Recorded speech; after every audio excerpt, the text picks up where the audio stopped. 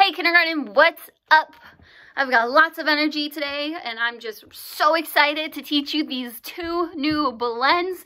They kind of look a lot like our ones that we did yesterday, but they're different and I'm so excited to teach them to you today. So like I said, we have two new blends and we'll go over them. I'll give you two words that have that sound in them, and then I will go over the worksheets that you have today in your packet. So, whew, I just had a lot of coffee today, kindergarten. I am just in a great mood. So let's get started, okay? So here is our first blend. It has a C and an L in it. So whenever we see a C and an L smashed together, it's going to make this new sound. So C says K, L says O. Let's put it together. Cool. Can you make that sound? Cool. Sounds kind of funky, but whenever we see a C and an L together, it's going to make that sound. Cool. Now, I'm going to give you two cool words, and my sound's going to be at the beginning of these words, but remember, some words can have this in the beginning of a word, or I'm sorry, in the middle of the word too, okay? So my first CL word is going to be cool am, okay? So cool is at the beginning, and then A and M. A and M is a sight word of ours, and we know that AM says am, so let's put those two sounds together. Cool am, clam. All right, so clam is one of my words. Another one, let's do,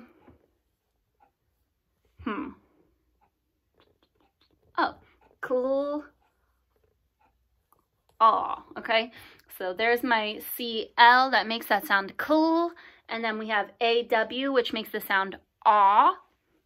So cool aw, let's put those two sounds together. Cool aw, claw, like a bear claw or a cat claw. So those are my two words that have that CL at the beginning of the word.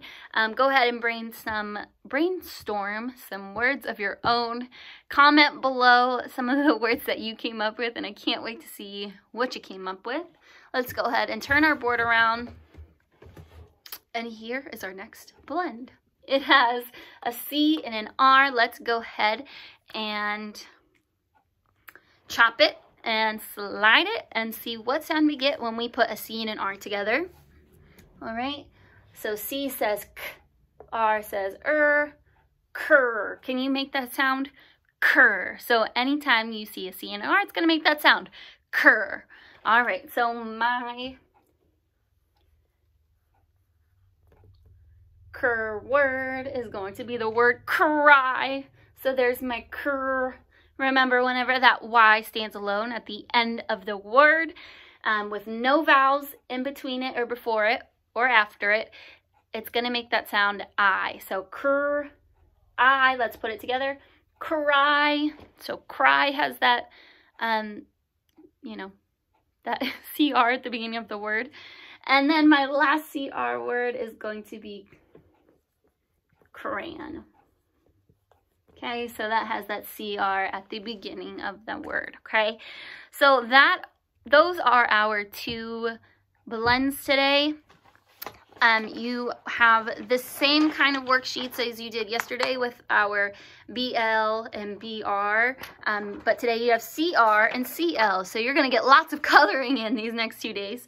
So same thing, you're going to look at the pictures and color them if they have the sound cool in them on this one, and then CR is if they say cur, okay?